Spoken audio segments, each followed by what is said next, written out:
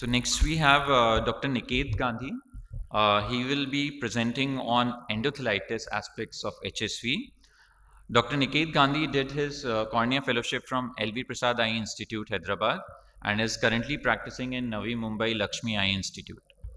Over to you, Niket. So very good morning to all of you, and I would like to thank AIOC at the outset for this opportunity.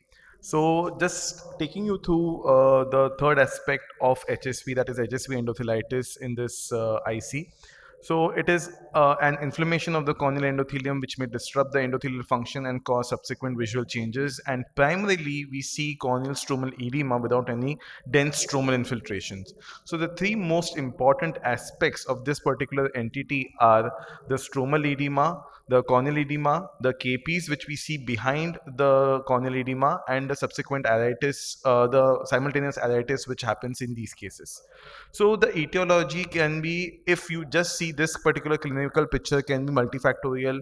The other common viral infections are the VZV and CMV. It can be related to other medications. It can be fungal masquerading this particular entity, other zoological and environmental causes, and it may occur simultaneously with interstitial keratitis, iritis, and trabeculitis. So when we say that endothelitis is immune inflammation or an immune endothelitis, it is when the cellular immune attacks on the endothelial cells are happening, and there is a marked with HSV antigens. There are primed immune cells come in contact with the target receptors and endothelial cell membrane, and there is no direct vascular contribution as such for immune endothelitis.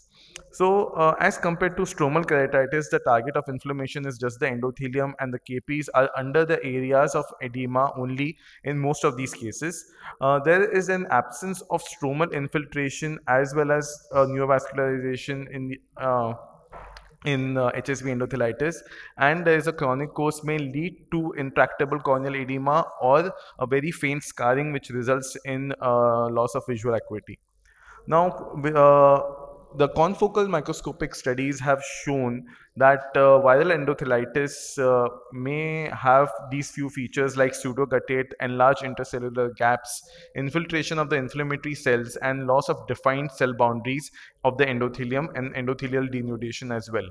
So, as you can see, the endothelium is the target of this particular entity, and it does have significant effect on the overall endothelial function.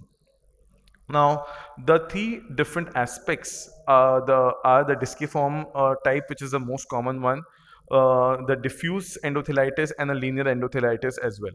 So, in disciform endothelitis, we see photophobia, limbal injection, iritis, and reduced visual acuity because of its location. And there is also central paracentral corneal edema, ground glass appearance, and KPs, and elevated IOP due to iritis and trabeculitis. So the treatment is quite straightforward, where it is quite sensitive to topical steroids. There is complete resolution of edemas and KPs without stromal scarring or loss of vision.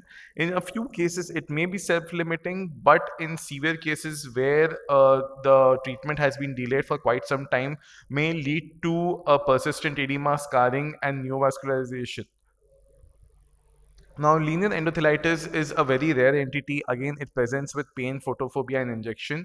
Clinically, it is seen as a line of keratic precipitates on the corneal endothelium that progress centrally from the limbus, and peripheral stromal edema and epithelial edema between the KPs and the limbus.